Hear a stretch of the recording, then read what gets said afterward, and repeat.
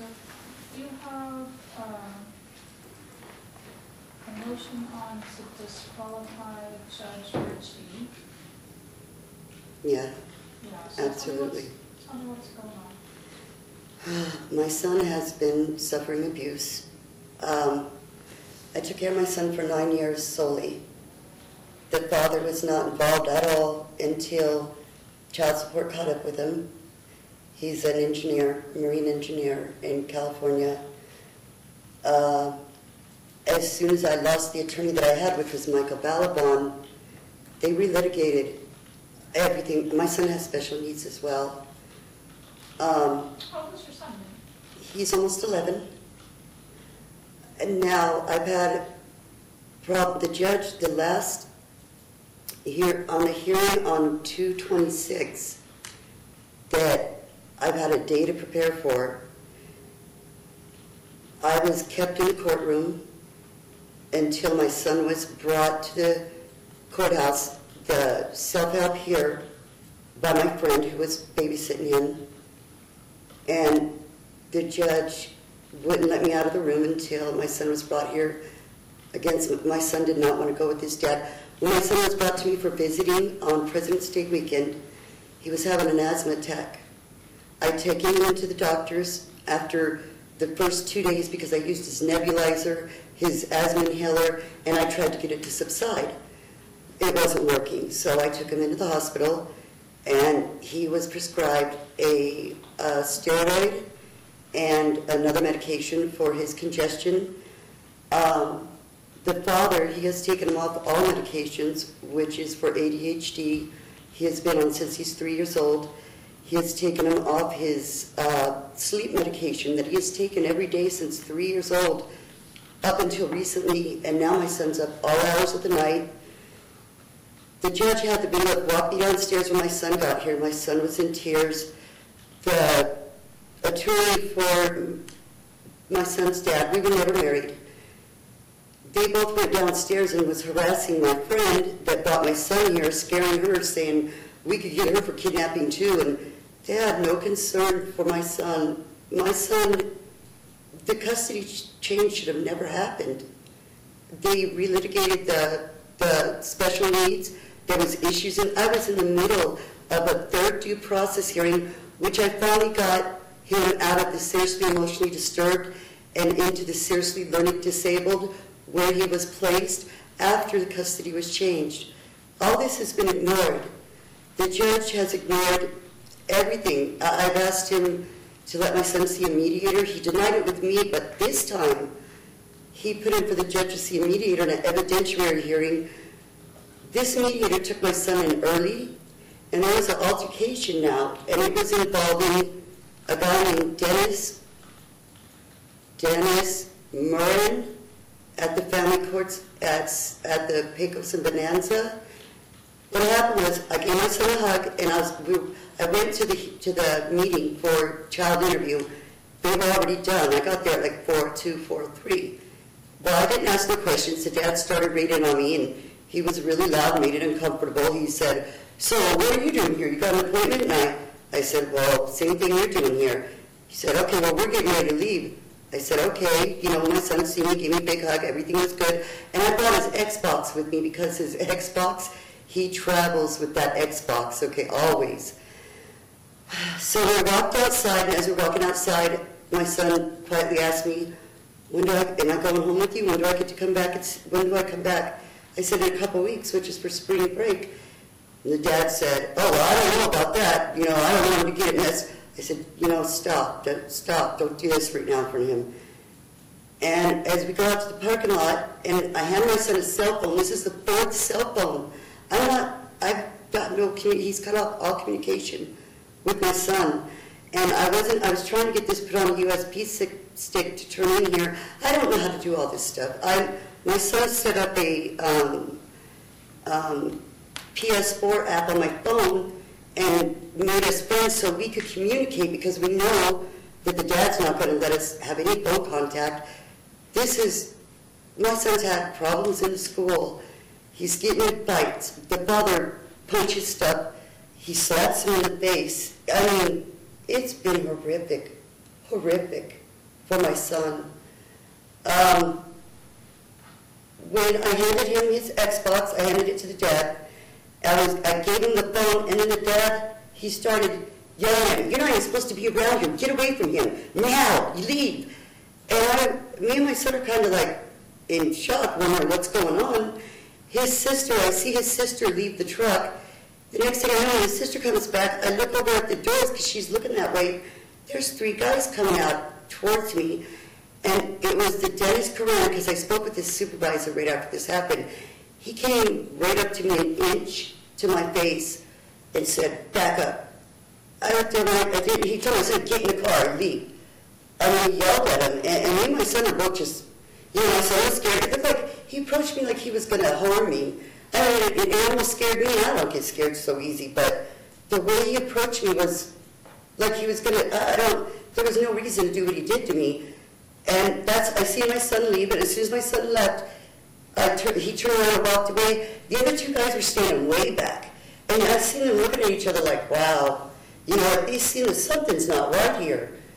I don't know what his sister said in there to people, but obviously they said something wrong. This has been an ongoing situation. The judge has done ex parte hearings.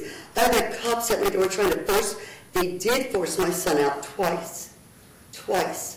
My son stood his ground. He did not want to go. He was afraid. The uncle, who has done 16 years in prison, 16 years.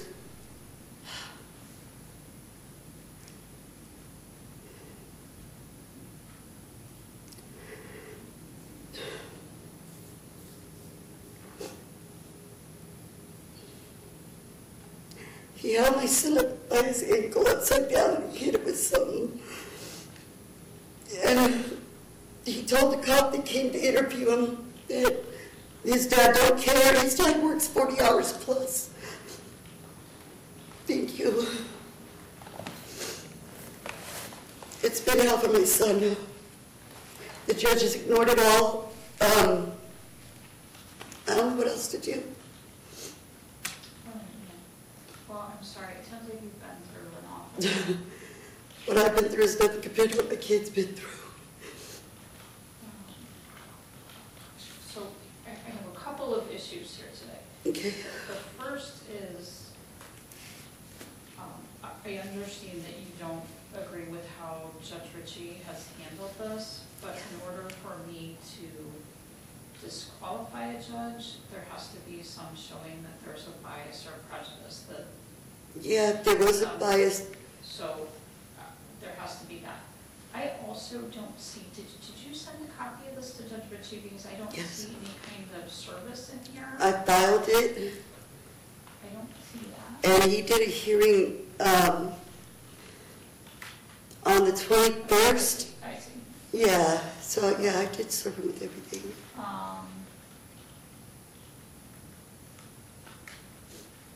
on just a second. I wasn't looking for any of that.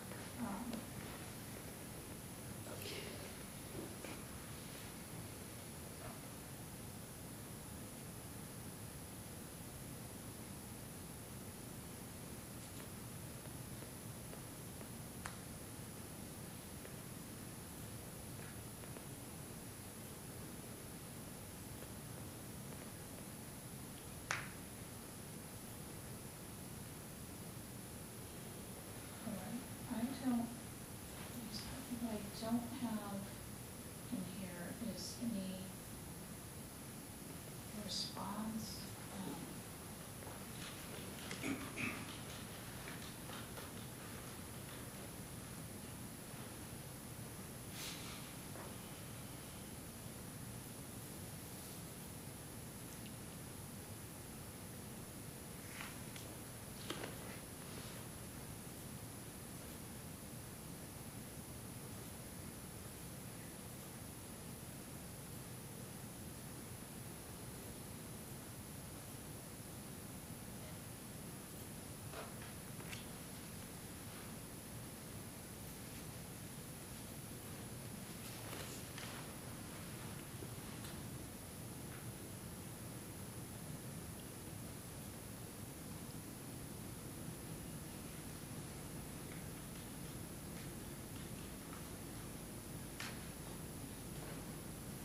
So, ma'am, do you have so let's just talk about that a little bit, okay? Because I have to have there has to be some bias or prejudice, which I'm just not. I understand that you disagree with. When he made my son leave with the dad, right. He didn't care about his medications that he was supposed to take for 10 days. And he sanctioned me. He sanctioned me for the previous time from when the uncle hung him upside down when my son did not want to go. I mean, my son's almost my size. The cops expected me to drag him out the door?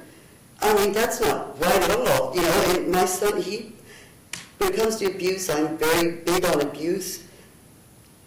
My son, he's not making it up. He's not. The dad's very brutal. He doesn't believe in none of his disabilities, the taking him off medication. The judge kept me in the courtroom until my son got here, and he forced him to leave with the dad. All right. Right. And I understand your frustration, ma'am. I think one of the things that I see that's happened here is that I understand you as a mom, you have concerns about your kid.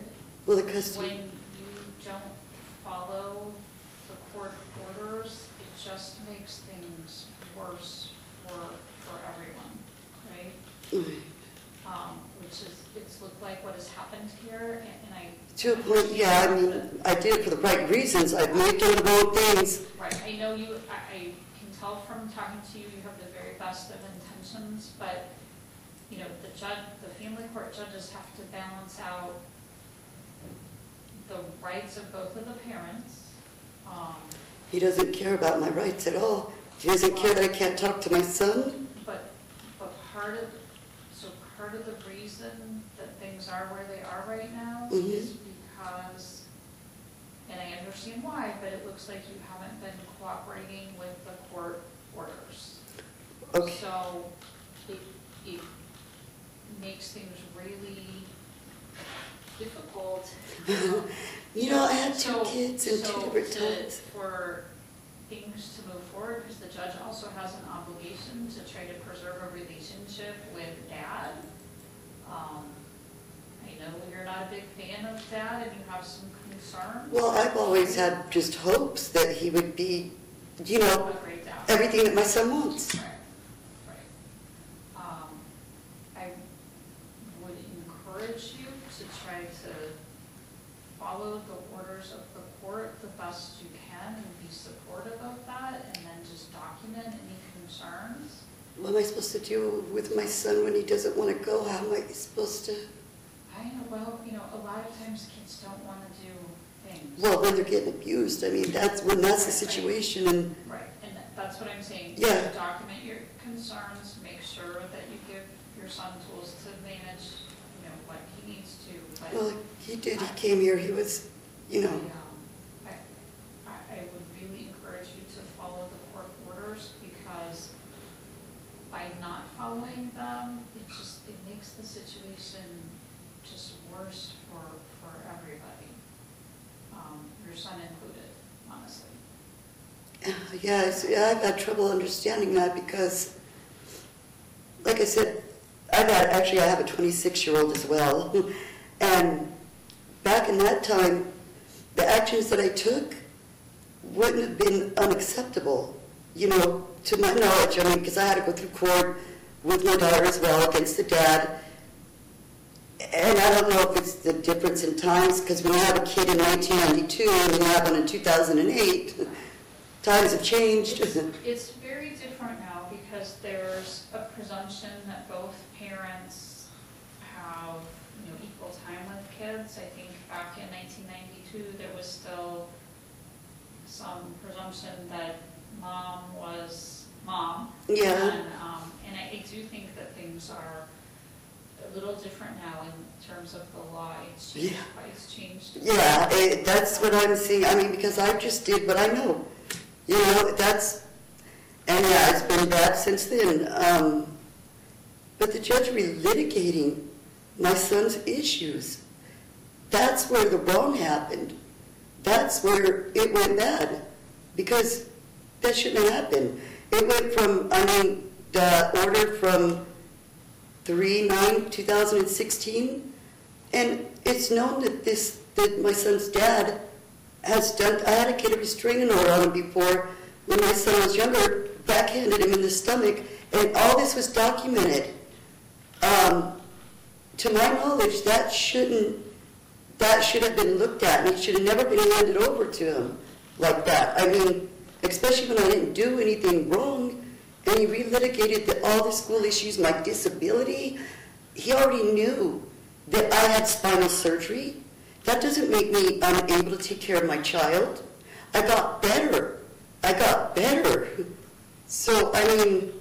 I know, ma'am, it sounds like an awful lot. So I don't see anything here that shows, just on its face, that shows the kind of bias or prejudice that I can disqualify a judge for. I would encourage you to follow through with the legal process, and if you disagree with the decision, you know, the remedy for that is to appeal it. I've been going through that for 2 years. I know, and I know it's a long process. I just would encourage you to be patient and follow the court orders and let the process kind of play out. What about not being able to talk to my son?